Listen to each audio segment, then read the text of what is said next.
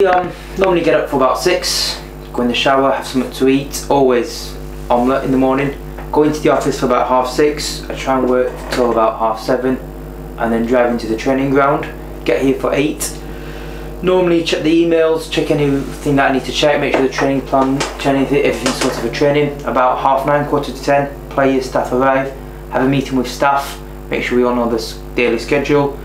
Then try and take the first session about 10:15 till lunch. Lunch normally is just a cup of coffee and a bit of salad, sandwich, and work through lunch, meetings.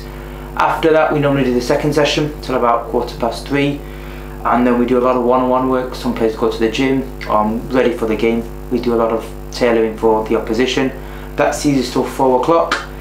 Normally at 4 everyone departs. I've got something to eat till about 4:30, 4:45, and then I normally stay in the office till maybe 7, 7:30, go home, and then I normally sit in the office till about maybe 10, 11.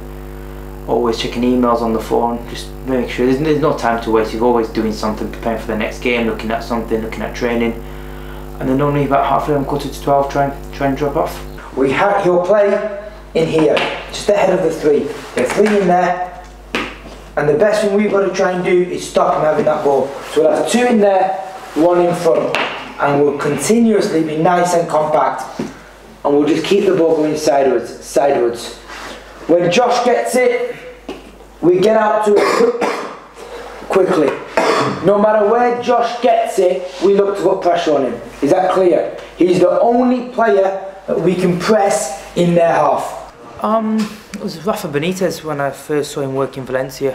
Probably inspired me, and since then Roberto Martinez has been of inspiration. Get out to him! Get out to him! Double him up! Good lad! The back 4, you do not get forward to me. You sit in there, right? As soon as we lose the ball, I want you to hit it near the 18-yard box. Doesn't matter where the ball is, we drop straight away. You'll hear me shout the word collapse. Basically just drop. Rest of us, drop in. Do not give them the chance to be countered. Go side to side, stagger, nice and tight, frustrate them. Everyone clear, 100%. You've got to remember, It's so big, yeah. as soon as that ball is played, he's coming that way. You understand? He's going to run that side of it, run there. Don't run across. Work, keep his ball, play! Hey, great recovery, Green.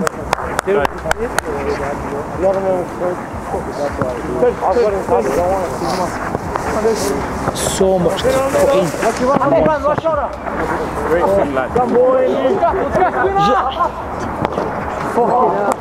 I'll tell you what, get that on Scott Socko, yeah, that was shit. Jimmy's looking at me. Go on, Roy, what is that shape?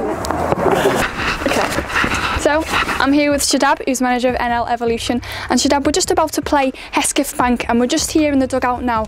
What can you tell me about Hesketh Bank? I've heard that you've got a big connection with them. A massive connection. I love the club. Been around me for about 6, 7 years. Started as a junior manager to the reserves, and I was lucky enough to set the first team over in end of last season. Brilliant club, great history, great people, great board, and a lovely, lovely club. Yeah, now you work with the team, so you know the ins and outs really. How do you think your team is going to do? Very difficult to beat Hesketh Bank. The league position's a false league position. Anybody who's watched games will know that. I put my life on it. They won't be there at the end of the season. They'll be in the Premierships. They'll have avoided relegation 100%. They're building a very good team there. Hesketh Bank has a bright future. Not just the first team, the second team are doing fantastic. Run by Terry, a fantastic manager, and they're doing really, really well. And the youth section is doing really, really well. So there's a lot of positives, and they are waiting for the first team to stay in the division, and I'm sure they will do. 8 minutes. I do not want it to go quiet. You ready? Ready? Go! Yeah, whoa! Each other.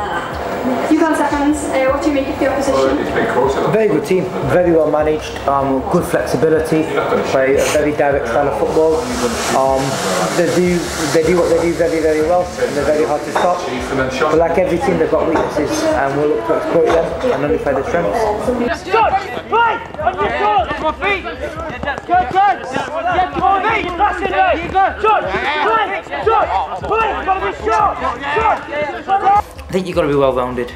You've got to be good tactically. You've also got to be a good man manager. Football's developed so much nowadays that you can't really focus on one aspect. You've got to be good dealing with players, dealing with the media.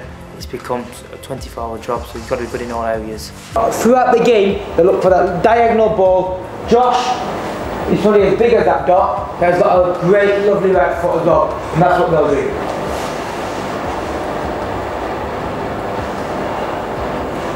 The player 4-3-3 ahead of the two midfielders, the guy called Sean.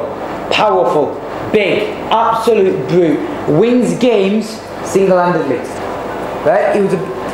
They're using like a Gerrard. Liverpool used to use Gerrard. Everything comes through him. He's a big powerhouse. He'll be a big problem for us. Massive problem. Pace, power. Dimitri looking trusted, but looks it up. Pace, power. That's what he'll have. And that's, we've got to stop him. He'll play ahead of the two. And he's just a powerhouse. All he is.